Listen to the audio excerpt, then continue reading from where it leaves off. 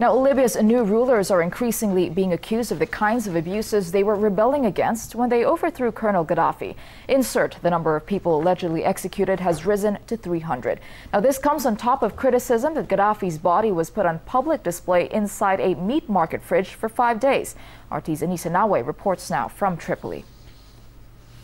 One of the major concerns here are light weapons, firearms that are massively in the hands of the population here. There are efforts from the NTC to try to collect them, get people to willingly disarm and bring their weapons back. But so far, it doesn't look like that idea is working out. We went to one collection center, if you will, yesterday. It covers an area of Tripoli, and for the entire day, only about 10 or 12 AK-47s had been returned. Just to give you an idea of what that number means, walking down 1 or 2 blocks here in the capital, you can see maybe 2 times or 3 times more that amount of automatic weapons being waved around. But even more serious concern here in terms of security about weapons storage, arsenals, unguarded warehouses full of weapons. What happens if those weapons get into the wrong hands? Already, Human Rights Watch has expressed grave concern about ground-to-air missiles that could essentially hit civilian aircraft if they get into the wrong hands. So the security situation here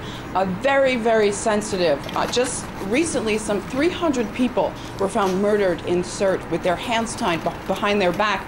That is sparking accusations of political executions, which is exactly what these former rebels were fighting against. Another thing that just stinks, if you will, of hypocrisy, of course, is the way that Gaddafi was killed. I mean, we saw the brutal, gruesome footage that went viral. The whole world watched, including, of course, Libyans here.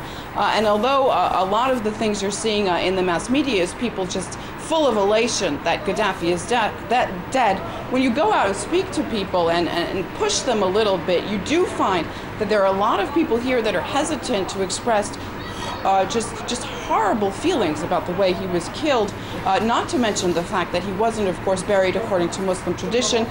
He was put out on display for days, and only after thousands of people came to see him was he finally buried. So it's not exactly as it seems from afar what people feel about Gaddafi when you come here and actually start talking to them. That, however, not the case in the West, where you have some people very outspoken and happy about the way Gaddafi was killed, especially the mass media. And experts are telling us that's because Gaddafi, with him to the grave, took many of his secrets of dealings with the West.